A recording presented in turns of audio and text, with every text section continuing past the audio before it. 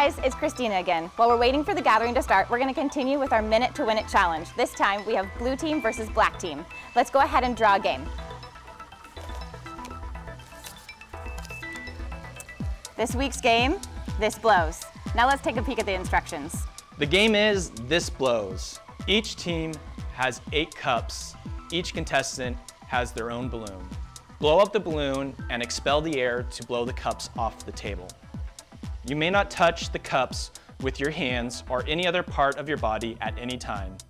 First team to blow off all the cups from the table wins. We're going to do this couple style. We'll be standing on opposite sides of the table, alternating cups. Let's check it out. 5, 4, 3, 2, 1, go!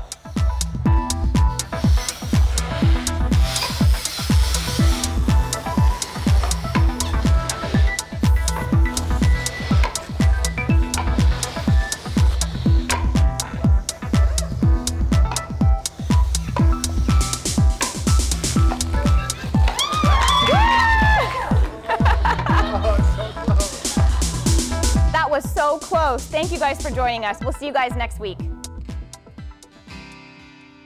Well, good morning, True Grace Church. We are so excited to have you a part of this gathering, whether you're here in person or you're watching online. If you guys want to stand with me, the Lord has something for you today, so let's worship together.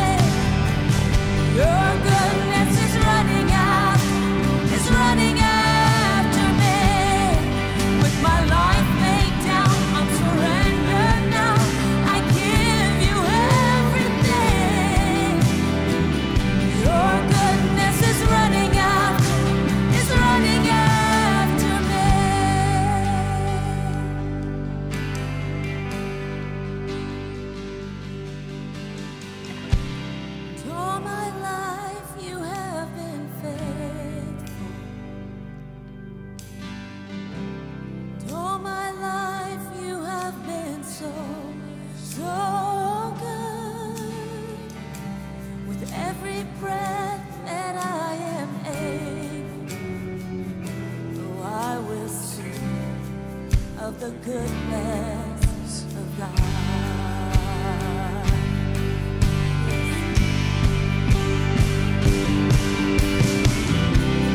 All my life you have been faithful.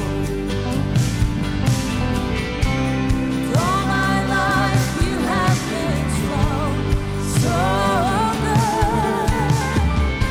With every breath that I am able, I will sing of the goodness of God. I will sing of the goodness of God.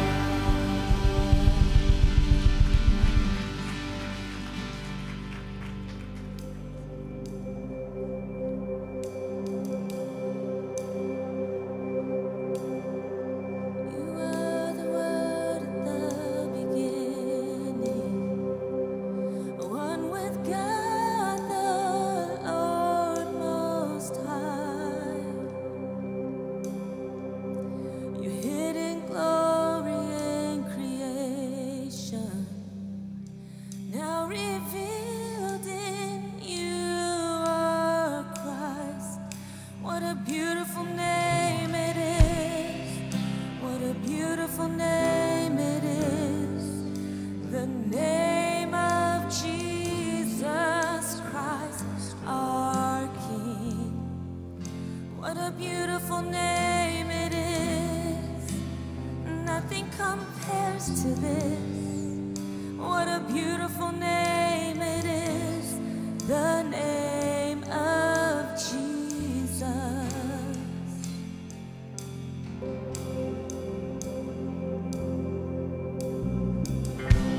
Didn't want heaven without us. For Jesus, you brought heaven down. My sin was great, your love was greater. What could separate us now? What a wonderful name it is. What a wonderful name it is. The name of Jesus Christ, our King. What a wonderful name it is. Nothing compares to this. What a wonderful name it is. The name of Jesus. What a wonderful name it is.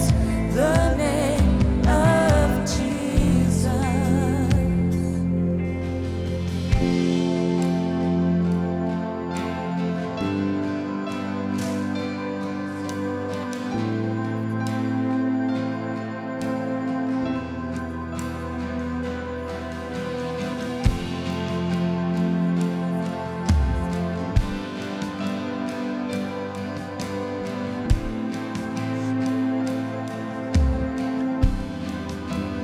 Death could not hold you.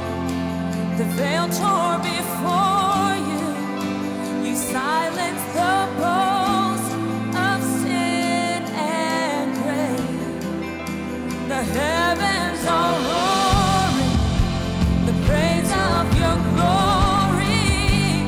For you are raised to life again. For you have no rival, you have no equal.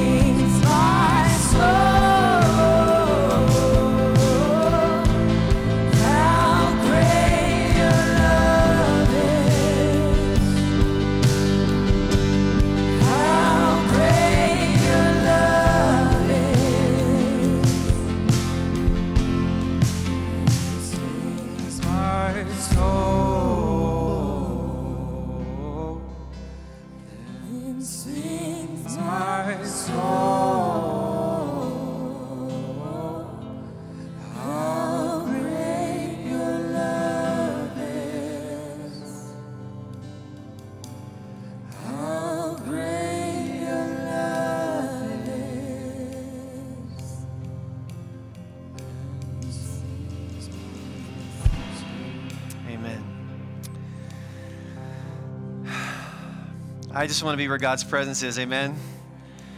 There's a lot of great things in the world, but being in the presence of God, where you feel His presence, you feel His anointing, you're honoring Him, and you hear His voice, there's just something about that you can't manufacture. The Bible does say that God inhabits the praises of His people. So what I've noticed is when people are setting aside their own thoughts and needs and preferences and wants, they're saying, God, I'm just all about you right now. God seems to show up when people are selfless and instead focused on Him.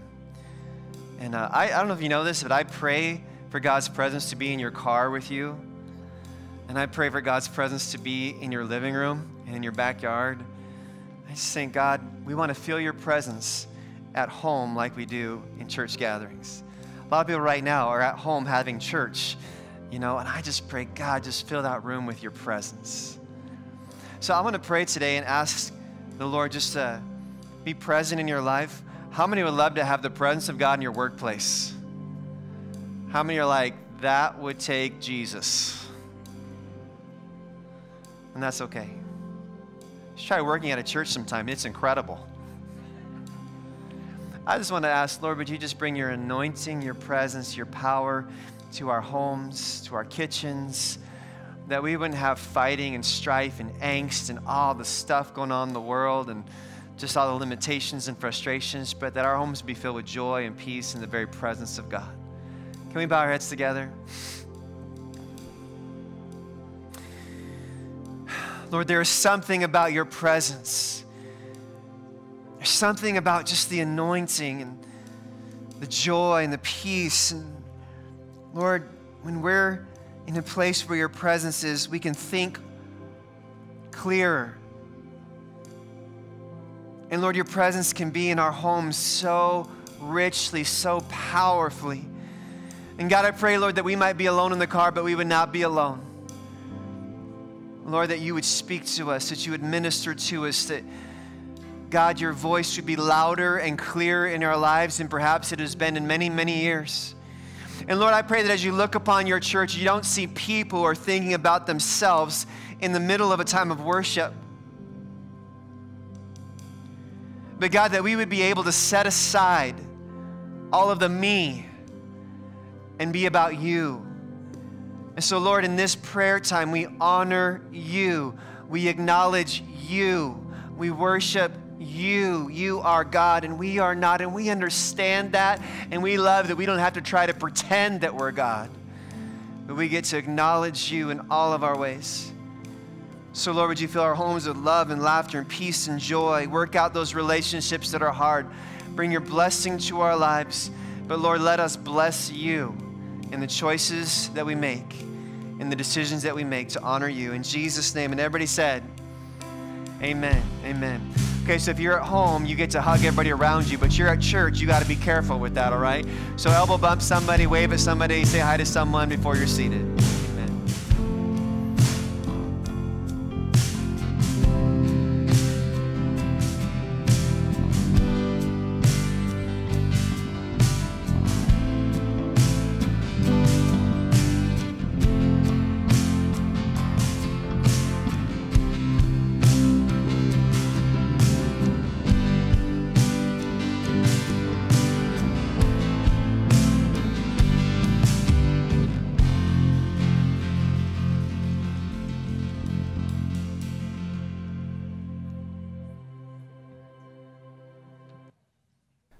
Good morning, True Grace. It's so good to have you at our gathering on campus and online. I just want to remind you of some upcoming events that we have. First is our men's tailgate party tonight.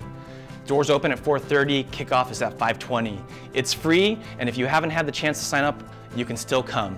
And I saw this really cool Vikings piñata in the church office this week that we get to bash in sometime tonight, so I hope to see you there.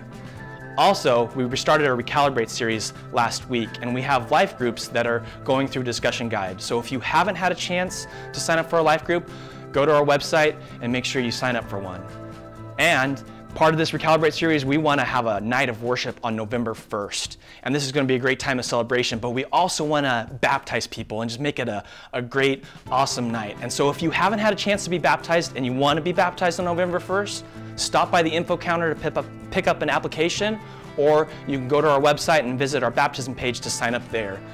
It is only 3 weeks away, so if you want to be baptized on the 1st, make sure you turn in your application to the church office, the info counter, or online by next Sunday, October 18th.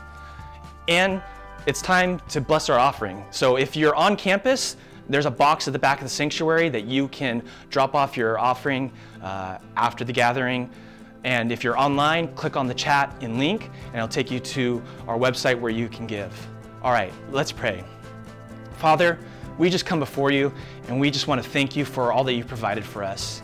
In this world, you are our Lord, and you are our provider, and you've given us life. And so we want to stop in this gathering and honor you first and foremost with our money. So we just bless over everything that we are about to give, that you would take it and you would use it for your kingdom and your glory, and that the gospel would be preached not only in Lacey and Thurston County, but throughout the world with the generosity that is given today. In Jesus' name, amen.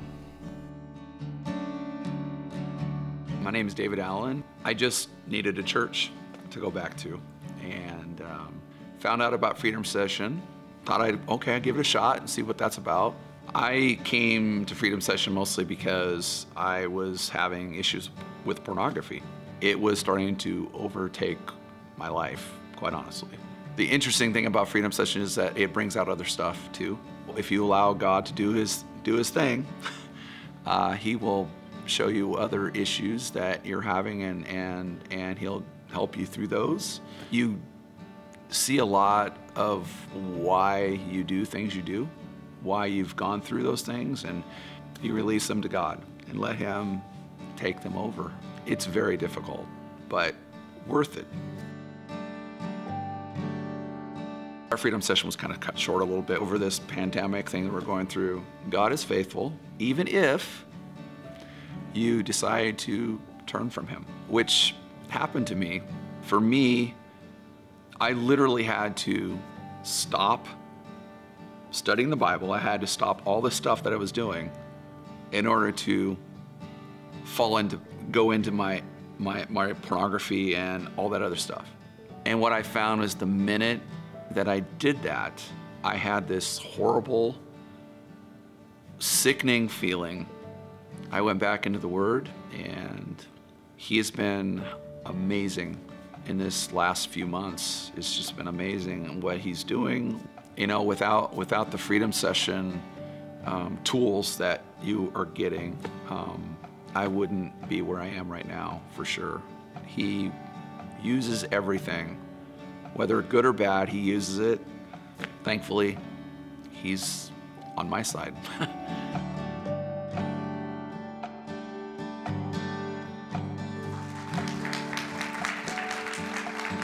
Amen. Man, I love that story, amen? Because it's a purity story, and everybody deals with purity in the world, amen? Yeah, Pastor, her. That guy right there, right? I love it in our church, we can be like honest, like, hey, we're all dealing with stuff, and purity is one of those battles in people's lives, and I just love that it's real. And I just appreciate his story so much that God can take even the good and the bad things, and he can use it to bring good. And he even mentioned, David mentioned that he pressed into really reading the Bible during that time. And as he was saying that in the last service, I just remembered the story. Years ago, we were going down to California, and I had like 80 teenagers with me as a 24-year-old youth pastor. And we were going down to California, work at Gleanings for the Hungry. We were feeding starving people around the world. It was kind of a mission trip, service project, loved it. And we were down on Freeway 99, not I-5. So it has like these, really narrow shoulders. And a Suburban full of teenagers broke down on the freeway. You don't want to be the 24-year-old youth pastor. You're like, oh my gosh, get those kids off the freeway. Like, you're a youth leader. If you die, we'll deal with that. But we got to get these kids off of the road. So we had this Suburban, like 1980, super heavy Suburban, like in the shoulder of the fast lane. So the tires were like almost on the lane of the freeway. And I was like, this is not good. We need to do something about this. And so we finally got some adults around it, and there was no police helping us out at this point. And so we were there on the side of the road, and we decided to get a jack up, but there was no jack in the Suburban. Like, what kind of a youth leader are you if you're driving these students around? So another youth leader pulled around in her car, and she said, I have a jack in my car. We can get it up. And now there's this giant, big 1980s like Chevy Suburban. And the youth leader that drives up to help is in a Volkswagen Passat. And she pulls out her jack. And I go, we're going to do the best we can. So she pulls out her jack. She goes over and she, we get it all up. It goes as high as it can. It's not even touching the car yet. It's not even bringing the Suburban off the ground. I said, this isn't working. I said, we need something to put under the jack so the jack will reach the Suburban. I said, what do we got in the car? I said, well, we got Bibles. I am not kidding you. They brought out 1 Bible, 2 Bibles, 3 Bibles. They stacked them up, and then they put the jack on top of it, but it just touched it. It didn't take it off the ground. So we got up to about 8 Bibles.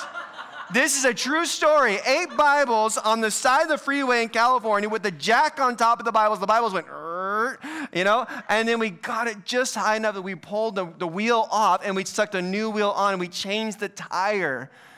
And then I came back to church. And I said, I've got a story for you. And I said, you need to be reading the Bible. The Bible's important. And we went on the side of the freeway. We put our Bible up there. I said, listen, I got to know, are you jacked up on the Word of God? Because we were last week, man. It was amazing. That was a fun weekend. 8 Bibles, and we fixed it. The gal who had the little Volkswagen Passat took her jack back to the dealership. She said it bent. I was like, yeah, it bent. It was lifting a Suburban. That's probably why it didn't come out straight. Oh, wow. Man, it's great to see you today. We're talking about Recalibrate. And this Wednesday, before I forget, this Wednesday from 6 to 9 in our church sanctuary. If you're watching online, if you want to come in, we'll have it kind of just placed, kind of spaced out, and it'll be a time of prayer. And we've done days of prayer. We just come in and you can spend as much time as you want. You can spend 5 minutes. You can spend 3 hours. So this Wednesday from 6 to 9, the sanctuary is open for you. And some of you, listen, you need this time of prayer like you need oxygen for your soul. There's angst, there's frustration, there's anger, there's pain in your life. You're just not hearing from God. You need to come and just go, big deep breath, go to some prayer stations, find a place to kneel, maybe ask some people who are here to pray for you to pray for you. It's going to be an incredible atmosphere of prayer. So if you want that, it's being provided for you this Wednesday. Please take us up on that, all right? Okay, we're talking about Recalibrate. And I love the word recalibrate. It's a 6-part series we're in right now. And the word means to recenter, to refocus, to realign, or to tune up. Man, what a great word for our lives right now. To recenter our lives, refocus our lives, to realign them, to tune them up. It means to step back and to make some adjustments, sometimes even in a complete overhaul, so that something works correctly. And last week, the focus was recalibrate or stagnate. That if you don't stop and make some important tweaks and changes to your life, you will stop growing. Don't get stagnant. Keep growing. Keep self-correcting. Keep saying, Lord, speak to me, change me, mold me, improve me. I don't want to stay who I am today. How many don't want to stay who you are today? There's so much more that God has for you. So I challenge all of us to do 3 things. Number 1, to redefine success. To 2, re-examine what is essential. 3, to reevaluate your relationships. And this one, number 1, has been hitting me all week long. Lord, is my definition of success inaccurate? Have I taken the world's definition of success? Like, what is your definition of success for my life? That's what I want. It can't be about numbers. It can't just be about health or money. It's really, for me, love God, love people, and serve the world. That's my new definition of success. How do you define success for your life? A few years ago, maybe it was just last year, I was backing up my wife's minivan. It was a 16-year-old minivan. I just kind of threw it in reverse, and I backed it up, and I hit the basketball pole in our driveway. And when I hit it, I was like, what was that? And I pulled forward, and I saw the basketball hoop. Instead it was here. It was leaned like this. Have you ever just said to yourself, you're such an idiot? Have you ever said that to yourself? Don't say that to yourself. Don't be like your pastor. And I remember just going, that was so dumb. Like, now I can't shoot on it, and it's going to be a major problem and hassle and stuff. And in that exact same moment, I thought, well, what do I have to lose? I've already bent it. So I put the front of the bumper on the basketball pole.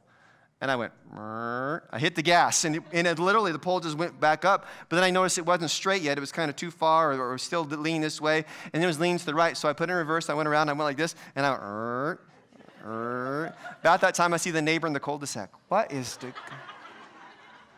Okay, so I'm just a redneck with my wife's minivan. I don't have a truck, okay, so I'm doing the best I can. And so it was kind of always off kilter, didn't work right. And we had to do something about it. So, we get out the level. Because how many know there's a bubble in the level, and the level doesn't lie. So I can put it up here on my TV and find out if that's straight.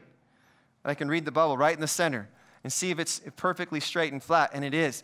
So I took this, and I took it, and I set it on the rim of my, I know some of you thought I was holding this up because I did an addition to my house recently. No, it was the basketball rim. I put it on the rim, and I saw that the rim was actually slightly off kilter. It wasn't sitting flat. And I realized all those three-pointers I was missing, it was the rim's fault. That's what was going on. And so I got up there and adjusted that and got the pole, back up straight and working right again. And it's interesting because sometimes life looks level, but it's just slightly off kilter. And when your life is slightly off kilter and you live that way day after day after day after day, suddenly you're veering to the right or to the left, aren't you? How important is it for us to stop and recalibrate and make sure that our lives are working the way they were designed to and make adjustments? So what do you do when your soul gets off kilter? That's the title for today. Today is Recalibrate Your Soul. I want to ask this question again. How is your soul? It's a weird question, isn't it? How is your soul? We ask questions like, how's your job? How's school? How's your family? How's your back doing? But we don't usually walk up to somebody and say, how's your soul doing today? In fact, if we did, most of us would be like, I don't know. That's kind of strange. Your soul, it's the real you. It's your personhood. It's not your body. Your body's temporal, but your soul, it's eternal. It's your true character. It's who you really are underneath. It's the essence of being human. Your heart, your soul, your spirit. Sometimes in the movies, the person's body will die, but then their soul kind of comes out of them almost like in a ghostly figure or something. Your soul, it's not just spiritual, it's eternal. And Jesus understood this, that we all have this soul, and he could look at people, and the rest of us, we kind of see people's bodies, but Jesus would look through your body to your soul. And he'd see the condition of your soul as it really was. By the way, he's here today. He's in the fourth row right here. No, just kidding. But imagine Jesus is looking at you, and he sees right through you, and he sees the condition of your soul. What does he see when he looks at you and looks at me? Jesus found some people in his day, and they didn't have a healthy respect, a healthy fear of God. They didn't fear the Lord. They weren't pagans. They weren't, people that lived in the jungles that never knew the Lord. These were people of God. They were the church. And Jesus observed that God's people were growing, listen to this, less and less concerned with obeying God. They were growing less and less concerned with obeying God, and he saw that they were becoming more and more self-assured. And so in Luke chapter 12, verse 5, it says this, Jesus said, I will show you whom you should fear. Fear him after your body has been killed, has the authority to throw you into hell. Yes, I tell you, fear him. Don't fear people, fear the only righteous judge. He's the one that you should fear. And sometimes we get this mentality, we wouldn't say it out loud, well, God, I'm a pretty good person, I think I've got this. And I'm going to say, no, don't be self-assured. What you've got is sin, and sin separates you from God. Always keep that humility, that brokenness, Lord. Without you, apart from you, I can do nothing. I'm a qualified, accomplished sinner, and I need the forgiveness and the grace of the Savior. The man who is sure of himself is often unaware of his own depravity. When you realize your need for forgiveness in Jesus, when you find that freedom, it's beyond anything that this world can offer. I love to feel the forgiveness of God. I love freedom. It's kind of like somebody was put in jail for years and years and years, and suddenly they said, you're free, you're free to go. And they walk out in that sunlight for the first time, and the joy that overtakes them. It's like a person who bought their first house in Thurston County. Right now, somebody, started buying a starter home in Thurston County, about $800,000 maybe now.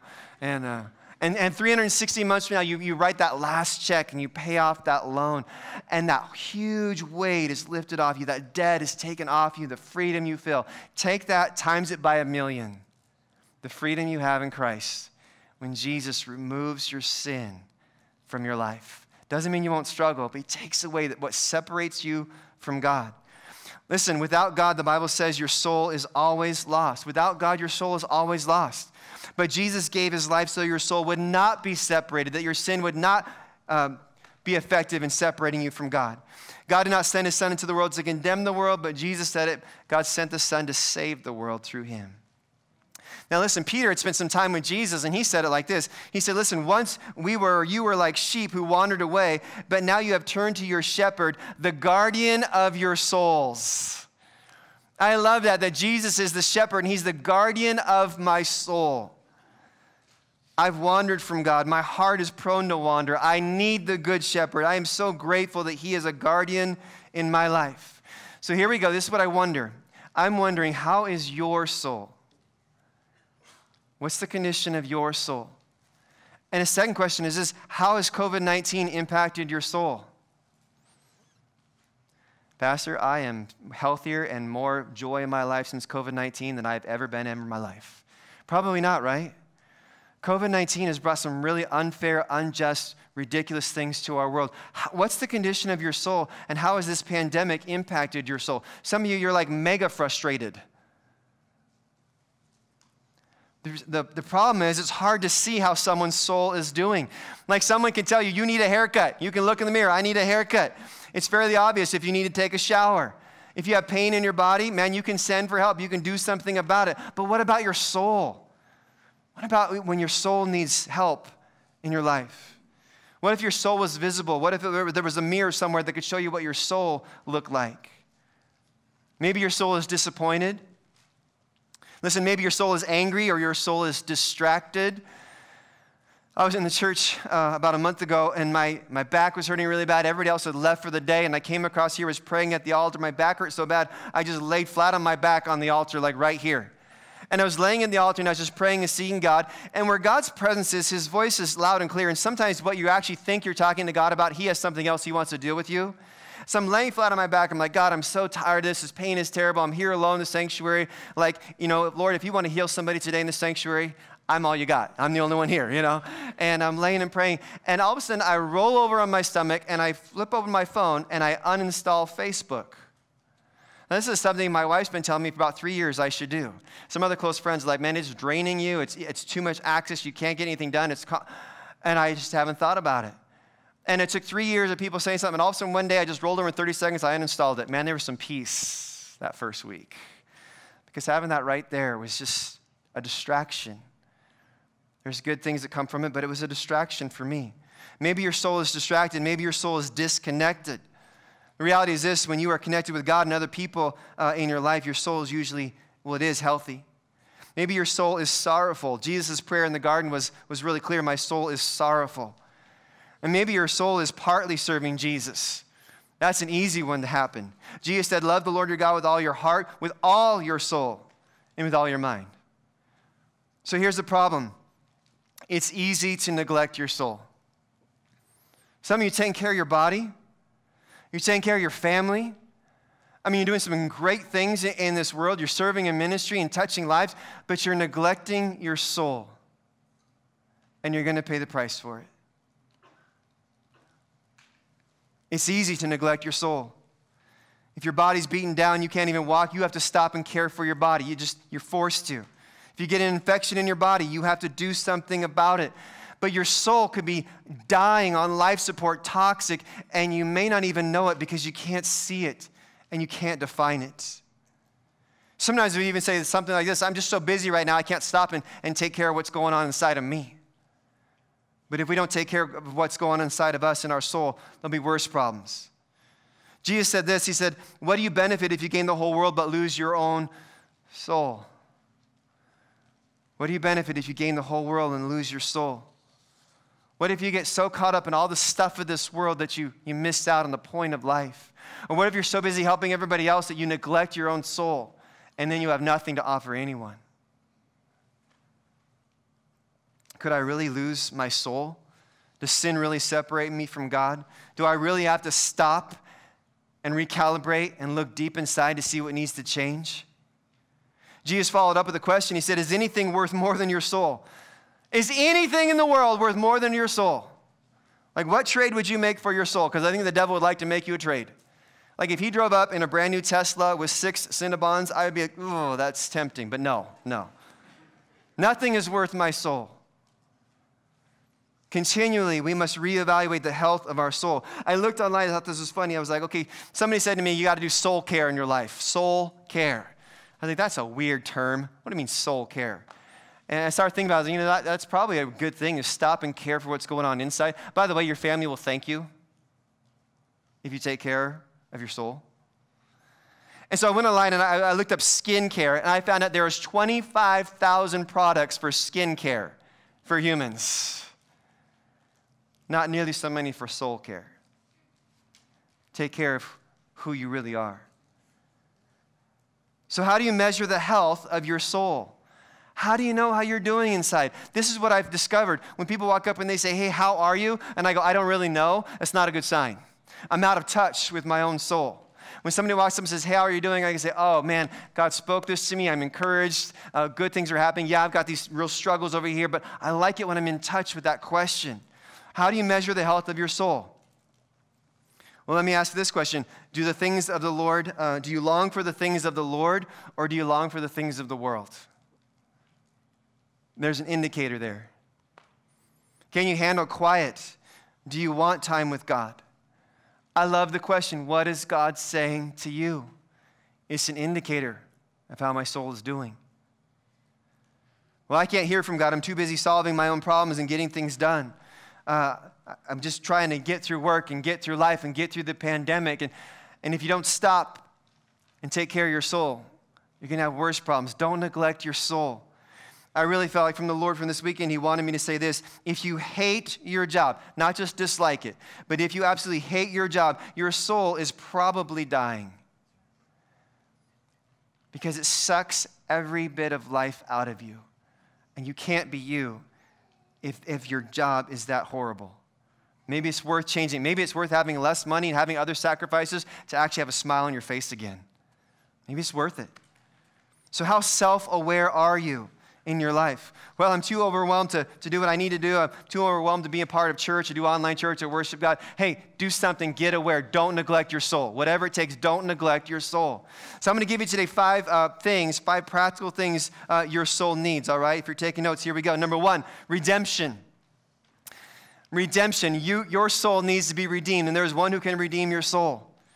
Ask the Savior, would you come and would you pay the price for my sins? I know I'm not the Savior of the world. I know I'm not the Son of God. I know I'm not perfect. I'm not sinless. I can't die for the sins of the world, even my own sins. So ask Jesus, the Savior of the world, to pay the price for your sins. Listen, don't let your life go unredeemed. I did a recent study this year, $3 billion of gift cards, unredeemed. Unredeemed. People buy it, give it to others, buy it for themselves, lose it, don't even redeem it. What a waste. How much worse is it for you to have your life and not have your sins forgiven?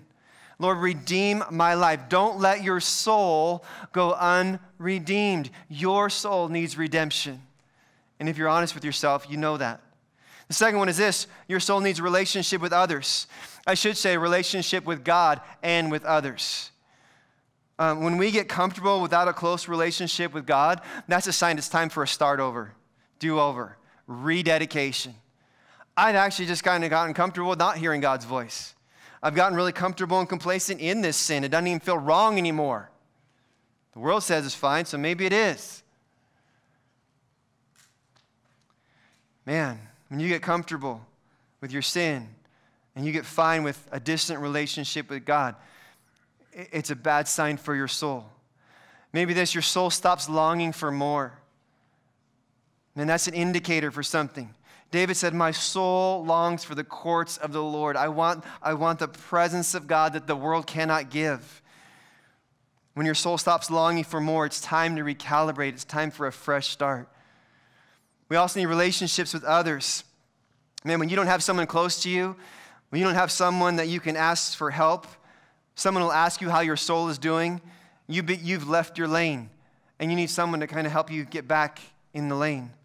Good people who love God, who love you, they're needed in order to recenter and refocus your life. By the way, when your life gets sidetracked on the side of the freeway, you want someone there to help you get back on track. And if you're alone, you don't have that. And if you're trying to serve Jesus alone, you're an easy target for the devil. Because you don't have the friends and you haven't built the relationships, the life group, the church family to protect you. Listen, I have no problem saying this. I want to be the hardest person in this church for the devil to reach. Just put 1,000 people around me and put me in the middle. I have no problem with that. I don't want to be on the outside where I'm easy to get picked off the herd. I want to be protected because of great people in the church. Relationships with others. Work at that. Have that. Your soul needs relationship with God and relationship with others. Number 3, your soul needs rest. Whether you want to admit it or not, your soul needs rest. And just because you've had some downtime at home doesn't mean you've had rest. It might mean you haven't had any rest. Jesus said this, I love the paraphrase in the Message Bible, are you tired? And a lot of us would be like, yes. Are you worn out? Yes. Are you burned out on religion? Man-made ways to follow God? Yes. Then come to me. Maybe even come to the altar. Even today. Come to me, get away with me, and you'll recover your life. I'll show you how to take a real rest. Walk with me and work with me. Watch how I do it. Learn the unforced rhythms of grace. I won't lay anything heavy or ill-fitting on you. Keep company with me, and you'll learn to live freely and lightly. Man, I want to travel lightly. There are so many thoughts in my head that drain the energy out of me that have no business even being in my mind. Anybody else? Why am I so distracted with that? You need rest, real rest in your life. Listen, soul care. Don't neglect rest, not just for your body, for your soul. Number 4, responsibility. These last 2 are kind of unique ones. You need responsibility. Your soul needs responsibility. You need to serve. If you are living right now in this pandemic and you're not serving somewhere, you're not blessing someone somewhere, man, your soul is getting stagnant. Exactly what we talked about last week. It's like a pool of water that's not flowing in a river. It's stagnant. And if you're not serving and blessing others, man, you are not going to be satisfied in life. Just tell you right now, if you want to make sure that your life is miserable, don't serve others. Just focus inward about yourself, and it'll work just fine. You have to stop and be others-focused. When you are others-focused, it brings significance to your life. It brings joy to your life. It's how God wired you. You got to recalibrate where you're serving others. And sometimes we kind of get in a place, well, I just changed churches, I just changed jobs, we moved, and we just kind of focus inward for a short time. But get back out there and be about others. Be about others in the grocery store. Yesterday, I just got to be about others in parks and in our community, just talk to other people. And one of my kids said, what are you doing? I said, I just want to minister to people. I want my life to count for more than me. Look to minister, look to serve. It's how God wired you. You have a responsibility. You need to realize the vital responsibility. You have to be a blessing to others. You need to be a light if you follow Jesus. You have a responsibility to be a light in your world wherever you go. And then number 5, restraint. Your soul actually needs restraint.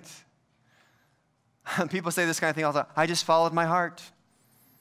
And I end up broke in 5 divorces, right?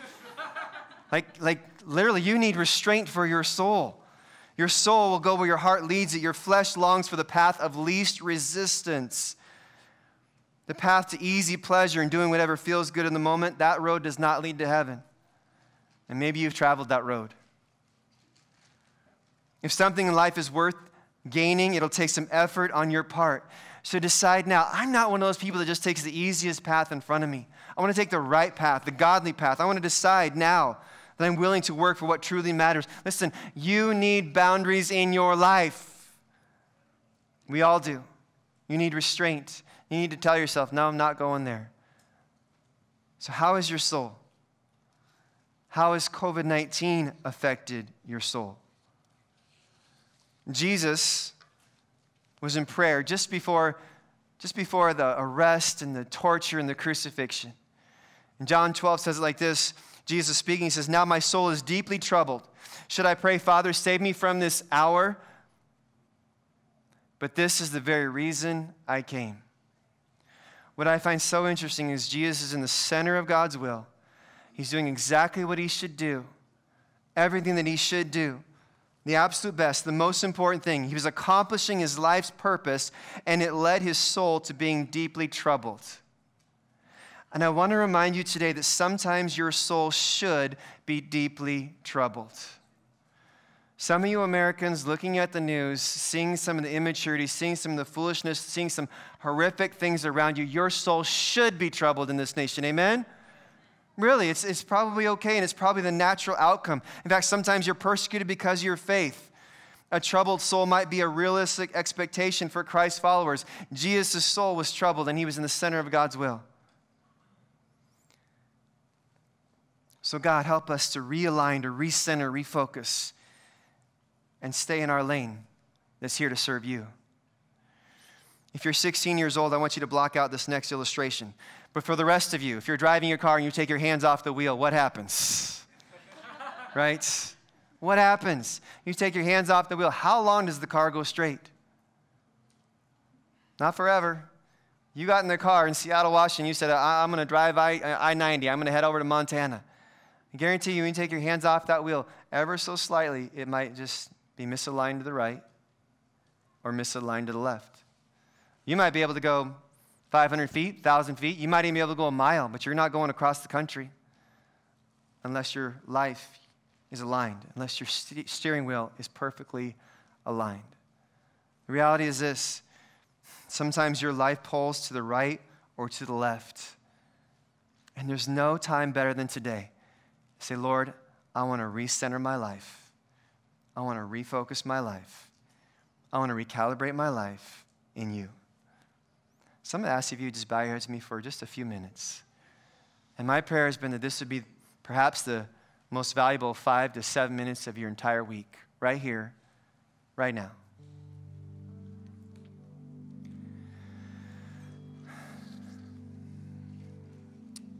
So Holy Spirit, wherever we are, speak to us, minister to us, talk to us right now. Lord, we're living in a time of the world. Everyone needs to recalibrate. Lord, we need to redefine what success really is. Not what the media tells us is a success, not the world's definition.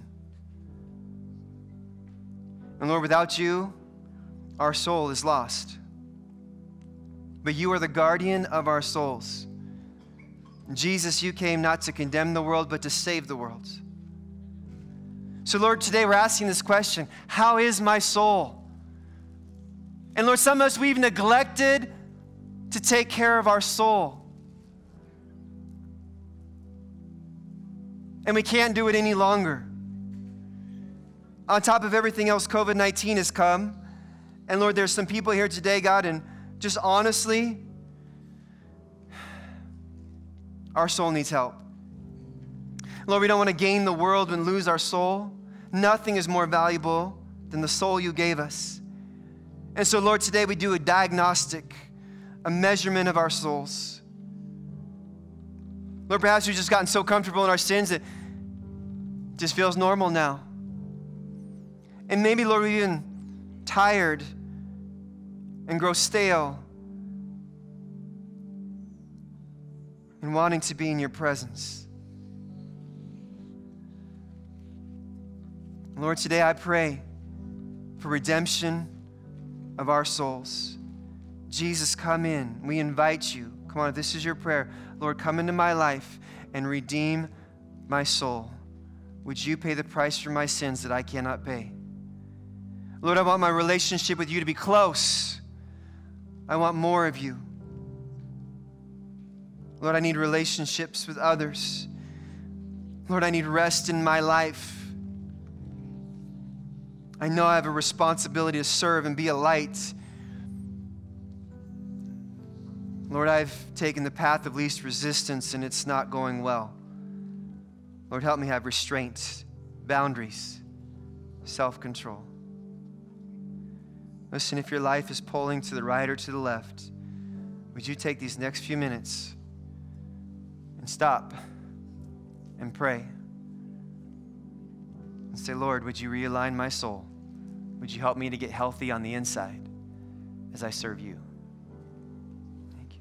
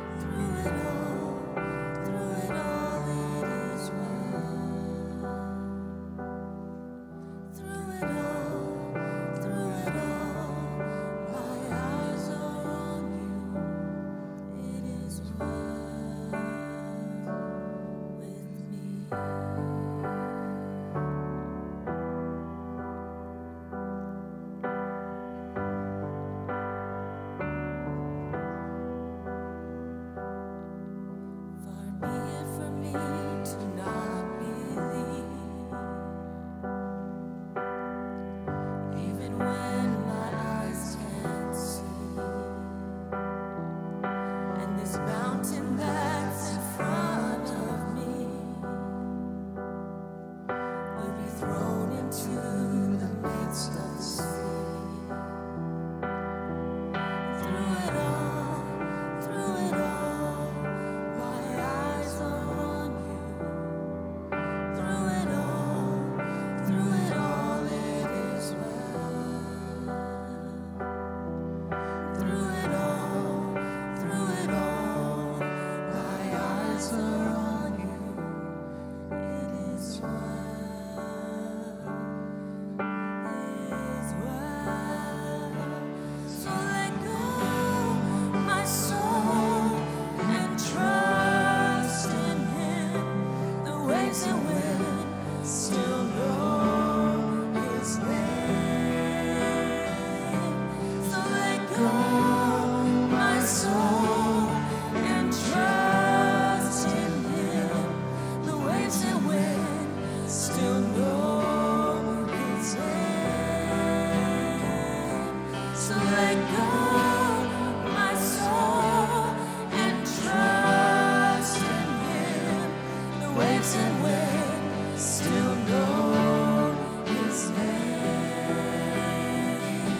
The waves and wind still know His name.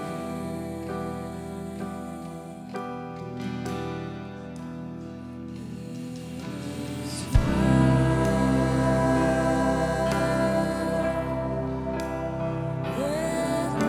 my soul. It is well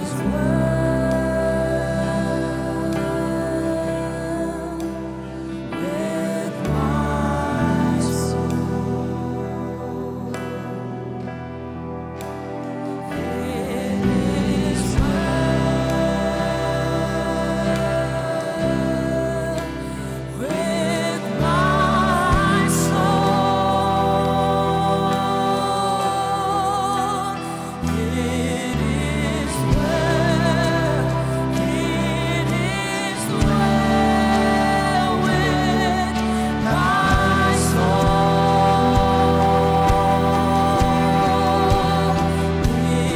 is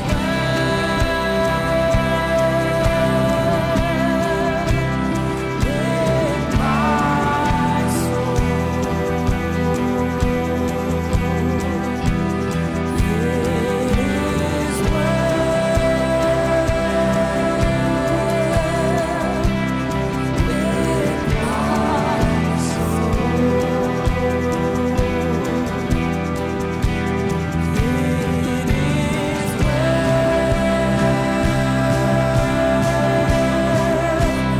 with my soul.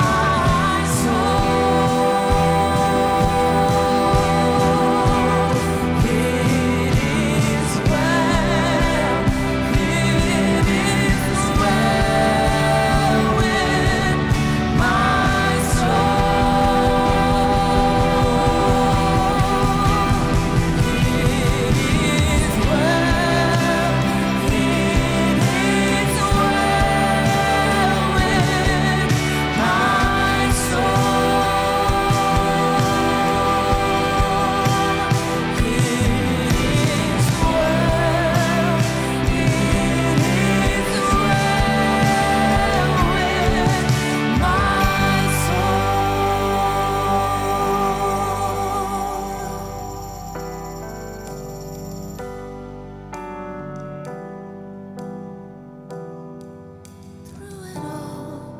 through it all, my eyes are on you.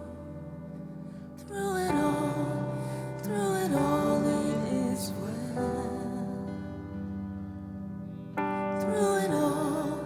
Through it all, my eyes are on you. It is well with me.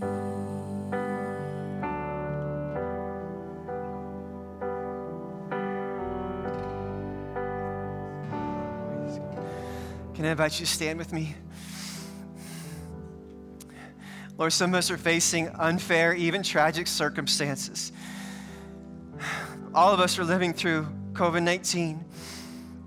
And God, those things that we can't control, those things that we have to release to you, we choose today to release unto you everything that is beyond our ability to, our power to control. And we say, Lord, it is well with my soul. I will trust in my Lord and my God. And we will worship you, we will acknowledge you. And Lord, when our soul is unhealthy, we will get healthy again. But we will not walk blindlessly through this life wondering. God, your presence, your anointing, your power is very real in these moments.